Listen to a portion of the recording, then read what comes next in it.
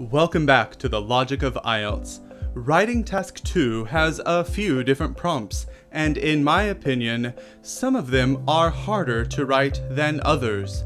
Today, I'm going to talk in detail about one of the hardest prompts you will ever see.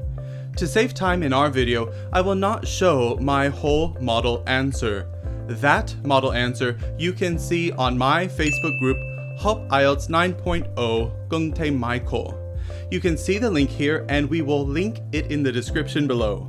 And check out our beautiful website at logicofielts.com to register for a free account and see even more content.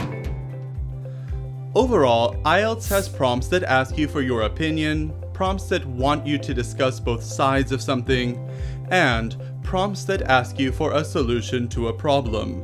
These prompts are not equally difficult. For example, I believe that writing about advantages and disadvantages is harder than writing about your opinion. Since the prompts are not equal, we cannot use the same method to handle all of them. So today, I'm going to teach you about the hardest prompts in Writing Task 2 and a method to handle them. For a lot of students, prompts with unfamiliar topics in general are hard. If you work in tourism, for example, it might be hard for you to write about a prompt that asks about finance or economics. You can learn about any topic you want if you study English generally, but that takes time, and it does not teach you how to write. The biggest difficulty is in learning how to write according to the types of prompts you encounter. These can only be learned by applying a method that you must learn specifically prompt by prompt. In general, we have 4 prompt types: agree, disagree, discussion, proposing a solution, and direct questions. Today, we are talking about the hardest prompt types, so we will only learn about prompts under the discussion type.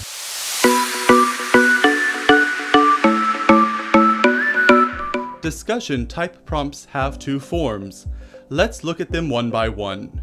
The first one should be familiar to you because it looks like this. It has long been believed that a healthy diet is based around physical exercise. However, recently others have contended that the food you eat is even more important. Discuss both sides. This prompt is clearly identified by the phrase, discuss both sides. The other one looks like this. Fast food restaurants and convenience stores provide accessible food to a wide range of people. What are the advantages and disadvantages of this kind of food? You might look at these 2 prompts and think they are 2 different types of prompts. However, if you analyze these prompts logically, you can know that they follow the same structure. Both of them ask you to think about 2 sides of a comment. Obviously, you will write about the good and bad things of the comment. So in reality, these 2 prompts can be handled in the same way. However, they're handled much differently from the other prompts, like those that ask for your opinion. Let's look at that now. We will focus on the first prompt about a healthy diet that discusses both sides. For a prompt that asks your opinion, you have to give your voice. That means you have to provide what you think and support it. However, for prompts that ask for both sides or advantages and disadvantages, your voice is not important unless the prompt asks for your opinion. This prompt wants you to express your knowledge on the topic and your ability to talk about it in English. It does not require your opinion, and I think that makes it much harder than the other prompts. This prompt type is difficult because it requires you to write in a different way. How can we do that? First, we have to identify the key points behind the 2 sides of the prompt. Let's try that with this prompt. It is asking about physical exercise versus a healthy diet. For this kind of prompt, each of our paragraphs must have 2 points. One point is about one side and the other point is on the other side. A lot of students make a mistake when they see a prompt asking to discuss both sides.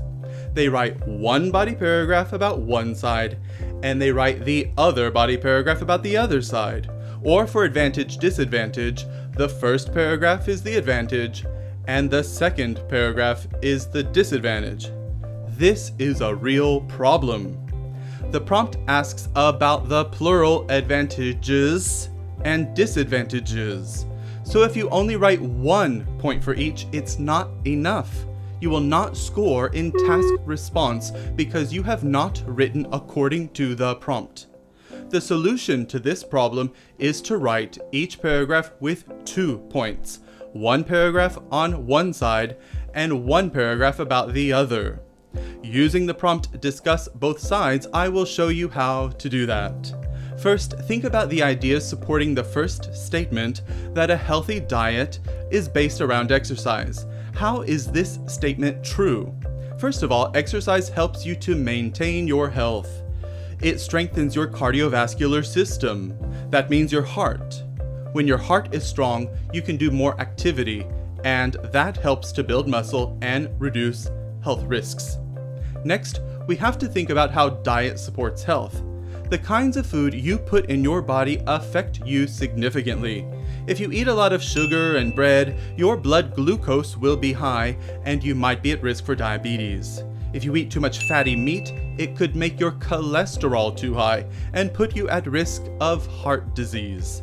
The best kind of diet is a balanced diet because you can get nutrition from green leafy vegetables, eat some low-fat meat, and have a modest amount of carbohydrates.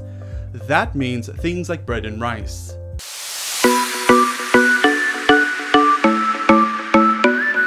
With this information in mind, we can form our paragraphs for these 2 sides. I always write 3 body paragraphs for my essays. Each body paragraph will have 2 ideas, one about exercise and one about the food you eat. Let's think about our ideas for the first paragraph. For physical exercise, we can write about strengthening the heart with activity. For food you eat, we can write about eating healthy proteins. Our paragraphs must always be connected by a central topic. The central topic of these 2 ideas is cardiovascular health. Protein keeps muscles and the heart strong, and exercise builds up these muscles as well. The next paragraph is on another central theme. For this theme, I will write about the preventative measures of a healthy diet and exercise. For preventative measures in diet, reducing the amount of sugar and bread you eat will keep your blood glucose levels stable. For preventative measures in exercise, simply going for a daily walk can help burn excess calories and reduce blood glucose levels. The last paragraph is about control and maintenance. In everyday life, sometimes we're too busy to eat perfectly for every meal, and that's okay. To control our daily health, we can plan out our meals in advance. Do we have a long meeting on Friday afternoon that will crash into the meal? We can grab a simple snack from a fast food stall, no problem. But we make sure to plan the rest of the day correctly. That means lower carbs and low sugar for breakfast and dinner. What about the other side, which is exercise? What if our work is so long and tiring that we don't feel like doing exercise or walking that day? We can maintain with some simple physical actions. If we have a desk job, we can stand up and stretch every 30 minutes. Otherwise, once we get home, we can just relax and watch shows and lay in the bed.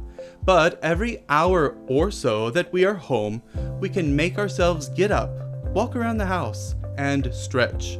These small actions support our physical health and are easy to write about for IELTS.